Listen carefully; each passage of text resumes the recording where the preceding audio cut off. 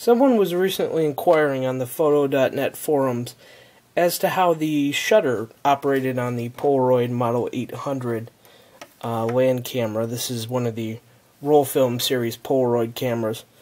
And to be honest, I didn't know the answer. However, I happen to have a Polaroid Model 800 land camera in some shape of disrepair. The bellows were punctured. And the rangefinder housing was cracked, so I figured as long as I had the opportunity, why not open it up and see how it functioned. Now, this same series of shutters was used on the Polaroid's Model 95, 95A, 95B, 150, 160, 700, and 800 cameras, with the caveat that the original Polaroid Model 95, no suffix, had shutter speeds from 1/8 of a second to 1/60th of a second, instead of the 1/12th of a second to 1/100th of a second that the later model cameras, the 95A, 95B, 150, 160, 700, 800, had. So this shutter, which I pulled off an 800, is going to be of the later design. If you open up a Polaroid Model 95 shutter, it should be very similar internally. But there may be some small dimensional differences. Now, if you actually open up the shutter, this is what you're going to find in the back here. Accessing the shutter internals is not too complicated in operation. There are 4 Phillips head screws that hold the bellows onto the rear lens board here. And then there are 3 flat head screws here, here, and here. That are going to allow you, if you take those out, to remove this back panel, which contains the rear lens element, off of the shutter. Now, I will say the shutter design on these cameras is very unique. It's not a design I've really seen anywhere else. Basically, the operations that you can perform on the front are limited to EV stops. So you can rotate through EVs 10 through 17, if I'm not mistaken.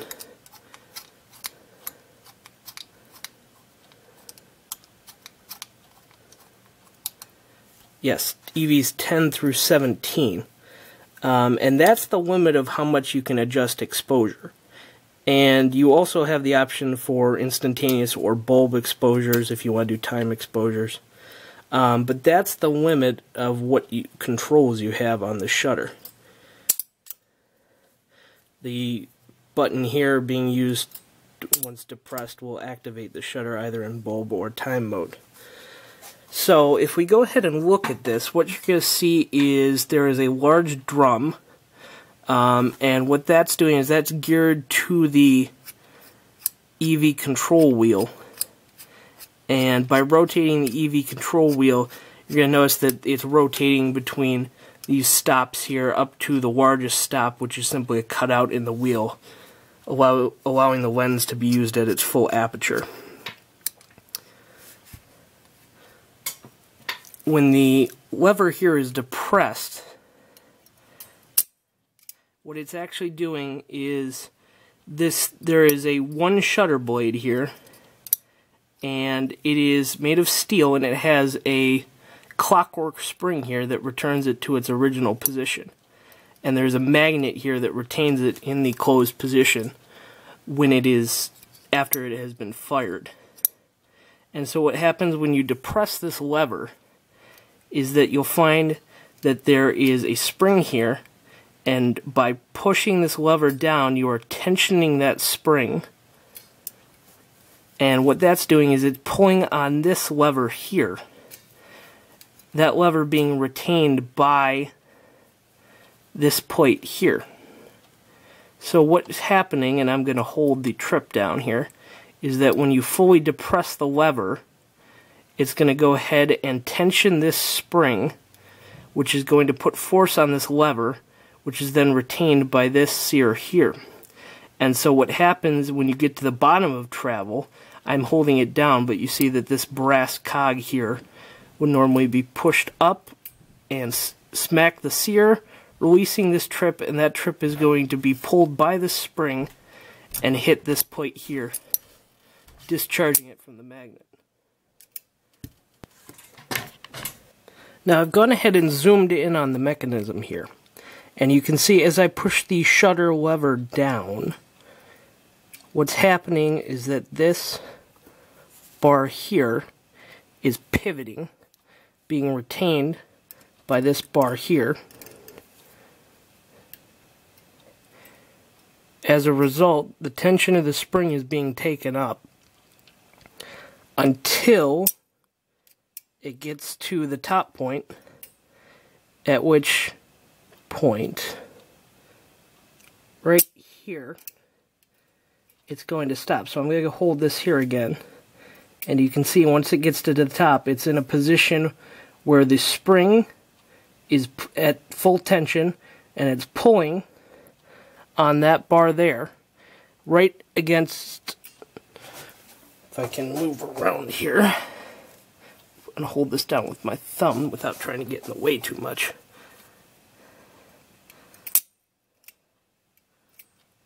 Right there.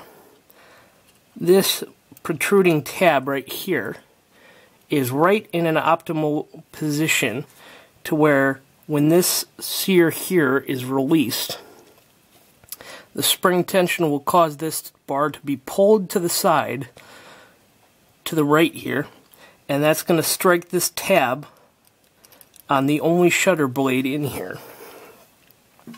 And that's going to cause it to become detached from the magnet here.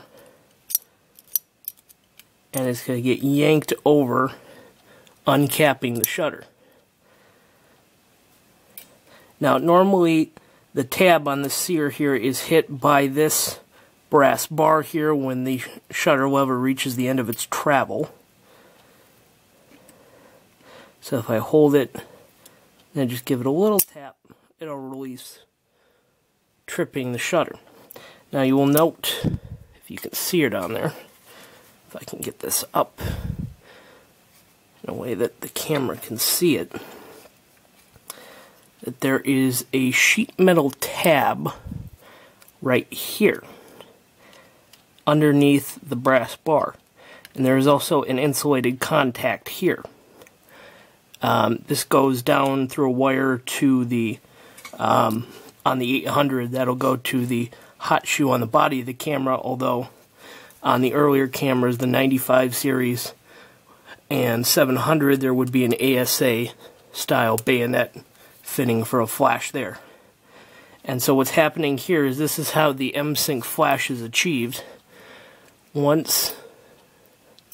As soon as this brass block is released, this sheet metal tab can go up from the body of the shutter and touch this insulated post here, grounding it out. So that's going to complete the circuit. And that's going to happen as soon as the brass bar is released. So it's going to happen actually a few milliseconds before the sear is tripped and the shutter begins to move.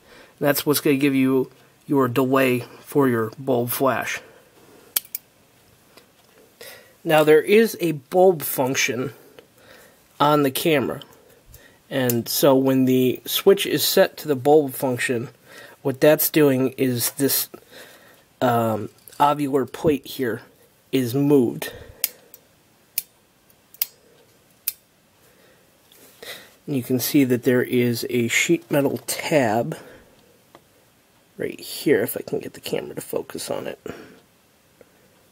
Right here.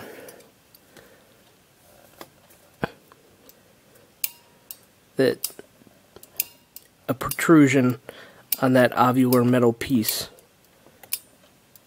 is clicking into. And so what's happening when it's in bulb is that there is a sheet metal tab right here. And when the shutter is fired, that sheet metal tab is going to go ahead and retain this tab on the one shutter leaf blade until the shutter lever is released, at which point that spring's tab will release and drop the shutter blade closed again.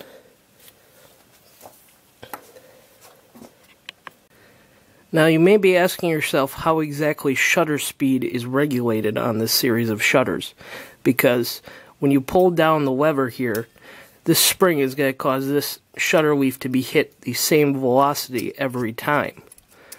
So it's not actually going to change the velocity at which the shutter blade is moving. So what you're going to notice is that there are actually 5 spring steel stops up here in the shutter.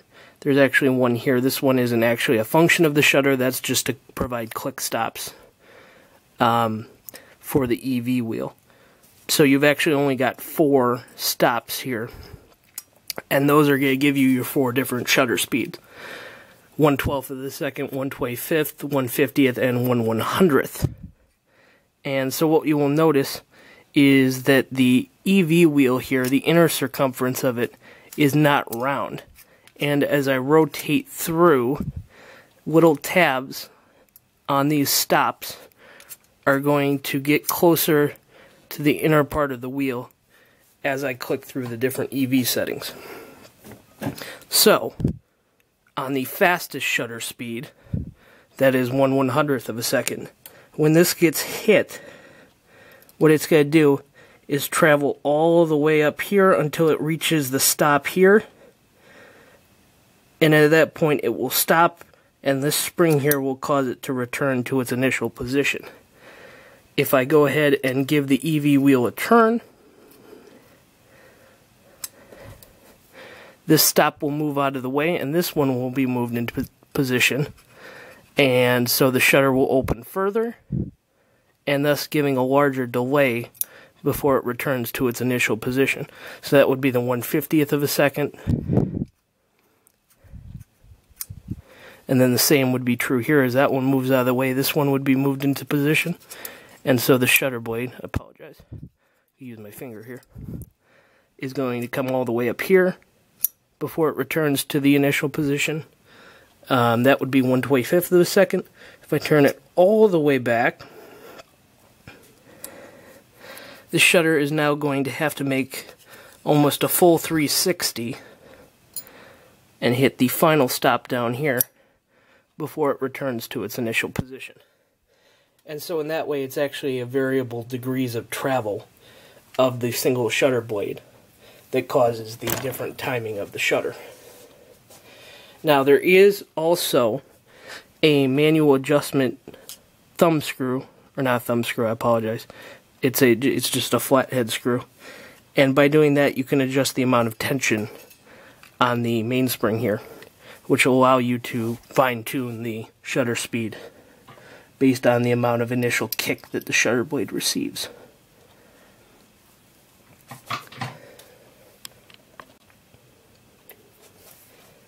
Now, there is also an electronic synchronization that is built into these Polaroid shutters, and that is just via a bi-pin connection on the top here.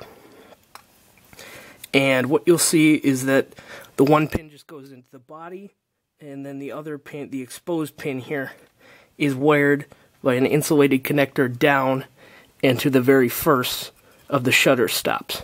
So what that means is that when the shutter is in the fastest position, that stop will come into play, and when the shutter blade hits it, it will be grounded and create the connection for the electronic flash. This also means that the electronic flash synchronization will only operate at the fastest shutter speed, the 1/100th of a second. Now I've reoriented this shutter because I'm trying to point out the most common fault I've seen with these, and that is when the button, the shutter button here, is pushed down, that the shutter will tension but it won't actually trip, or it will trip in a delayed fashion as seen there. And what I believe causes this, and you'll note sometimes this only occurs with the shutter held a certain way. This one tends to function normally when held horizontally, but when put in a vertical position, it will either trip in a delayed fashion or not trip at all. And what I believe the cause of this is that this main block here is tensioned by a spring here. And if this becomes dirty, this axis here, or if the spring loses tension, it won't have the necessary force to overcome the trip on the shutter lever here. So my recommendation is if your shutter is doing that, or it's not tripping reliably, or not tripping in all orientations, that you go ahead and lubricate and, if necessary, remove this spring here and just bend it a little bit in order to get a little more tension.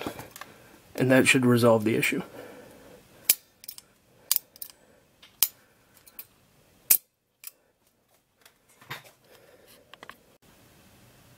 So hopefully this has helped some folks better understand this rather interesting and unusual Polaroid shutter. I'm not familiar with any other design that uses magnets and this kind of rotating single shutter leaf here in order to achieve that kind of design, other than I do believe some of the later Polaroid electronic shutters on the pack film cameras have an electromagnet and similar system. But it's definitely unique. So hopefully this was helpful to some folks.